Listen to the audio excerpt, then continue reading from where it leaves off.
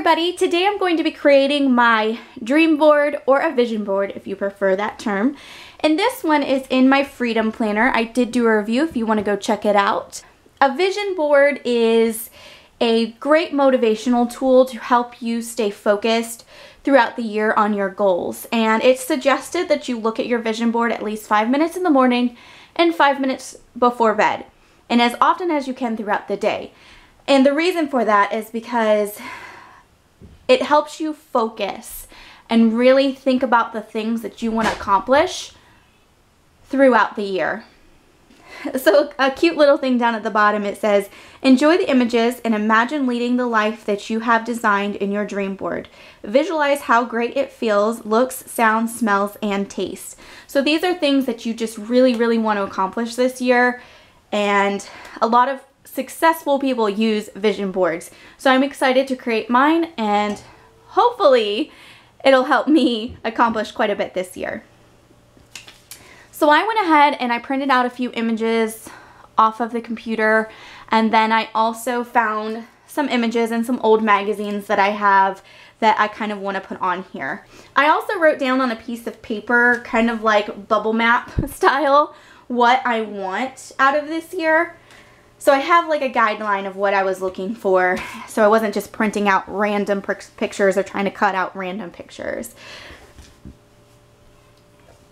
I think I'm going to start with just laying things out so I can get an idea of how they're going to fit on here. One of the things that I would love to do is to go on a vacation this summer to the beach, but my priority is paying off my car and getting debt free. Now, both of those things may be possible depending upon a few factors that I don't know about just yet, but I may have to give up the vacation goal in order to accomplish this one. So it's just one of those things I'm going to have to figure out what's more important to me throughout the year, and whether or not I can do both or just one of those things. But I'm going to put them both on my vision board, and we'll see, you know, maybe I can take a beach vacation later in the year. So vacation to the beach, get out of debt. I want to read more. Reading is like the one thing I love to do, so I would love to read more this year. I also want this year to be about family, so family is a big thing for me. I just want to keep focusing on my kids and my husband. I also want to eat better, get back to eating more whole foods, so healthy eating is kind of one of the things I wanted to put on there. I want to drink more water. That was another thing, so I put a glass of water on there to kind of inspire myself.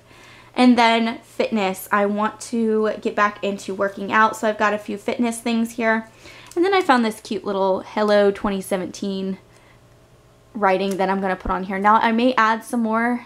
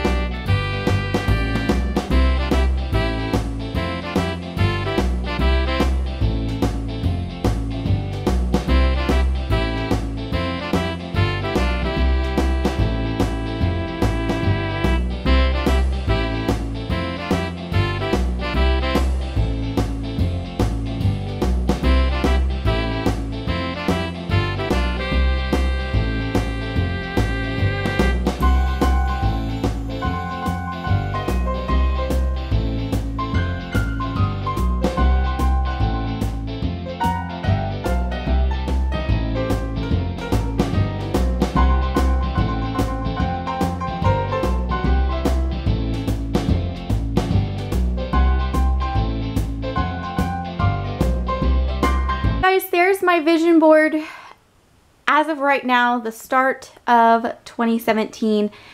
I may end up coming back and adding a few more things. That's why I kind of left some space, because, you know, at the beginning of the year, you always have these ideas, and then, you know, for me, a couple months in, I think of a few other things that I want to add to my goals for the year, or, you know, adjust. I don't know. So I do want to leave some space so I can come in and add things if I want to come a March or April. Maybe, you know, I accomplish some of these goals a lot faster than I thought I would, so I want to add to it.